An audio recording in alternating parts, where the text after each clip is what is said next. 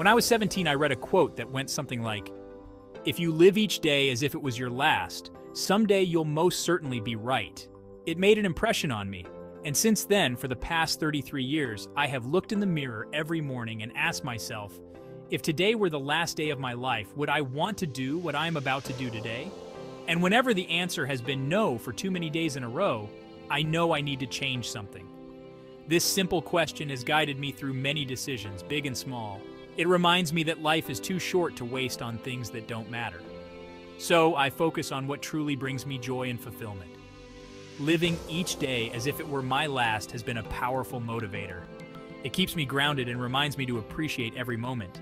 So embrace the day, live fully, and make every moment count. You are already naked. There is no reason not to follow your heart. Steve Jobs.